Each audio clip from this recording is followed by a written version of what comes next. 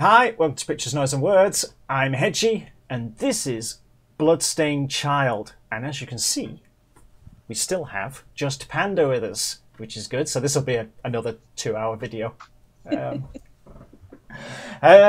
Bloodstained Child, quite a hard-edged band with a bit of an electronic kind of influence to them. I first came across Bloodstained Child back in 2005 with the album Idolator.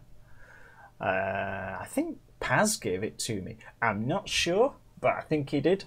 That sounds right to me anyway. So yeah, I've known about Bloodstained Child.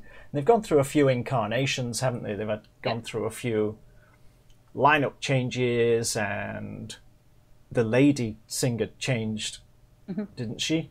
Yep. To be fair. But I can't say I've exactly followed them, you know. I just like, oh, there's another Bloodstained Child thing. I'll listen to that, and I don't always notice when the people in it change because I'm not following them that closely. But this is fairly new, isn't it? This song came out in February 2019. This album, here we go. It's either Amateurus, one of those, doesn't matter. I'm not entirely sure when the album came out. He says, pointing in the right direction. But the songs begin like February 2019, so it doesn't matter. It's out now anyway. I have not heard this album. I have not heard this song. It's a great album.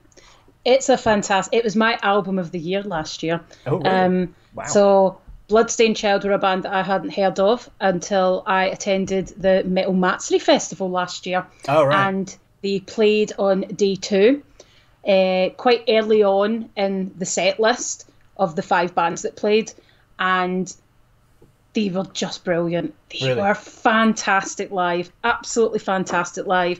Got to meet the lead singer afterwards, got a selfie with him. He signed some stuff for us. Just such a genuinely nice guy.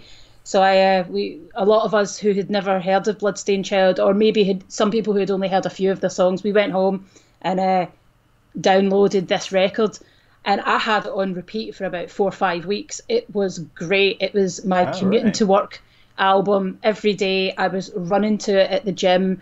It was such a good album. Fantastic album. Because for me, they went through a period of sounding a bit too much like themselves for a while. It kind of like it was a bit of a kind of a, oh, here's another Bloodstained Child song. It just sounds like the others, you know. It kind of I had a dip, but I'm talking about over a period of 15 years now. So yes, I know who they are. I've heard quite a lot of stuff by them, but I've not followed them, you know, if that makes sense.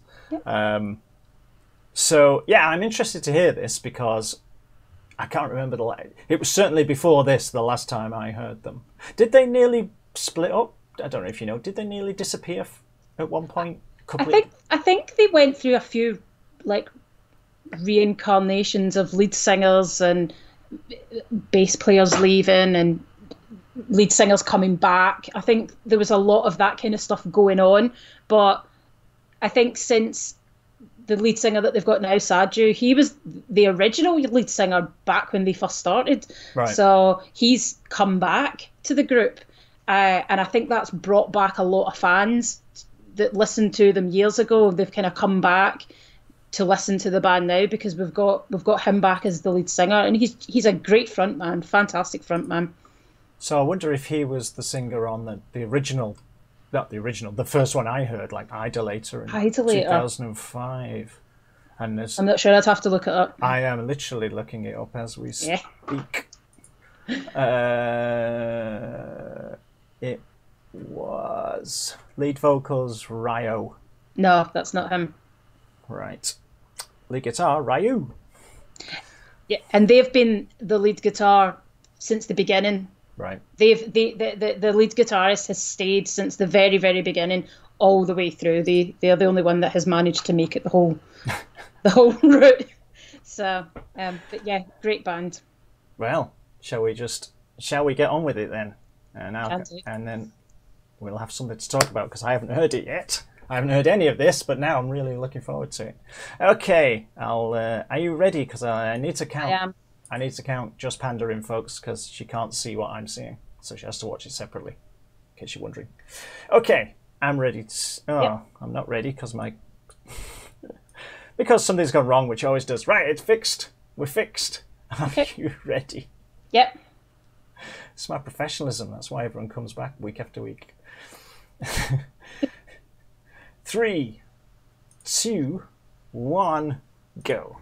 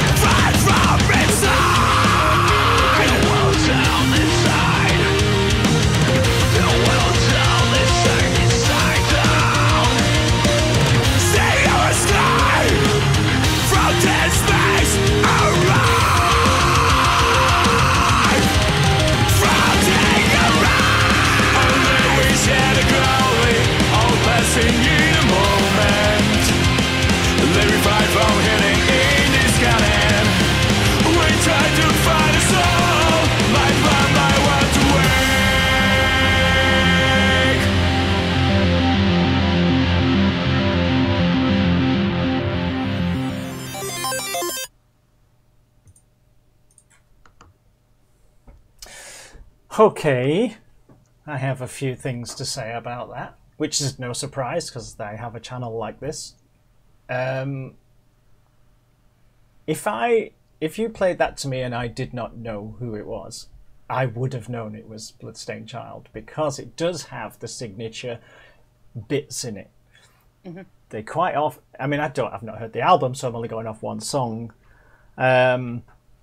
But the electronic bit, though it was a bit more suppressed this time than it is on some of their other songs, was there, and it's the same type of electronic bit that they put into their songs.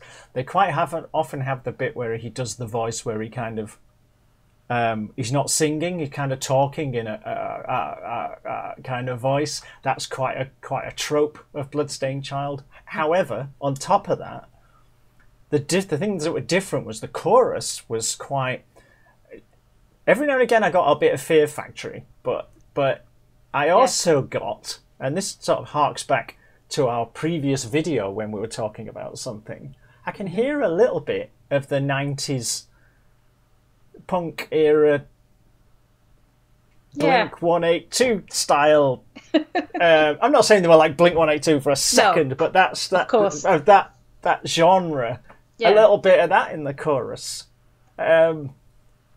Maybe you don't, but I'm just hearing it for the first time cold, and that was what struck me. I thought that chorus is it's quite Americanized, the chorus. Yeah. I think it's got more melody to it than what a lot of other kind of heavier bands would probably have in their songs. I think that's probably why I really like this band, because I like to be able to kind of sing along. I'm not really much into a lot of the kind of screaming and growling all the way through a song. It's nice to have some clean vocals, and I think he does a really good job of going between the kind of screaming and the singing. Yeah. I think that's why I quite like it. And I like the kind of dance music elements to it. But back in the late 90s, early 90s, I did a lot of partying. I listened to a lot of dance music. I loved trance music of the late 90s. Sounds like a confession. It takes me back. It takes me back to kind of going to house parties. And I did a lot of partying. Don't like to talk about it. Drinking too much and kind of listening to dance music and stuff, which probably a lot of my more alternative friends wouldn't have done, because they would never be known to listen to dance music, whereas I got a lot of enjoyment out of listening to music like that. So because Bloodstained Child bring that element to their songs, I'm kind of drawn to that. And when they played at Metal Matsuri last year, there was no other band on the 2 days that played that were like them. So when they kind of came on, I personally didn't. I hadn't heard them. I hadn't looked them up before the show because I wanted to kind of see what they were like live to begin with. And that was the same with a couple of the other bands that played. So when they came on, and they were totally different to all the other Japanese bands that had played the day before and what we were going to hear that day, we were all jumping about. We had a mosh pit going upstairs. We had Lady Beard jumping around behind us in his dress and his pigtails, having the best time. He's a huge Bloodstained Child fan, huge Bloodstained Child fan. So they were such a different band. They brought a totally different element of music and a totally different feel to the weekend. And they were my top band of that weekend. They could have headlined Metal Matsuri, and I wouldn't have been mad about it. I wouldn't have been mad. I would have been quite happy with that. Have you gone back and heard their older stuff? I have gone back and listened to some of their other stuff. Yeah, I think I prefer the more recent stuff because that's what I've listened to most. Look up a song called "Pitch Black Room." Okay. From 2007 album called Mosaic. Okay, I will do that. And that, because you were talking about dance music, like metal dance music, if you like, that song is amazing. Okay. Pitch Black Room by Bloodstained Child from Mosaic. There you go, people. We will listen to that. I will definitely listen to that. So this year, it's been a weird year for us all, hasn't it, with the pandemic and COVID, and we've had so many gigs and stuff cancelled. And sadly, back in March, a lot of us were looking forward to a one-night-only gig by Bloodstained Child in London. That was meant to happen in March. It had already been planned. We all had our tickets bought. The support acts were going to be Seasons of Ghosts the lead singer of Seasons Ago, Sophia, she was the lead singer of Bloodstained Child for the Obsidian album. I was going to say the lady is gone out of the band. Yeah. Yeah. So Sophia, her new band, were going to be one of the support acts to Bloodstained Child for this kind of one night only gig with one of the other Metal Matsuri bands, Zoroshki, who are a great band as well. So it got cancelled, postponed a couple of weeks before it was meant to happen because of COVID. It's still meant to be going ahead, but we've not had any word about when that's going to happen yet. But we're hoping that Orion Live, who are the events promoters here in the UK for Japanese bands, that they're going to make an announcement at some point that this gig will still go ahead. They've said that the gig will still go ahead, so we're all just waiting for a date now for when we'll get to see them, because it's going to be such a good show. Yeah, I don't trust dates on anything right now. No. You know? I mean, where I live, the whole area is under lockdown right now. Yeah. Sort of lockdown, but we're not allowed to meet each other in groups or anything. So obviously gigs are out. But sad times. Hopefully next year will be hope so. Better. Let's not get into that. Everyone's depressed enough and tired of hearing about it.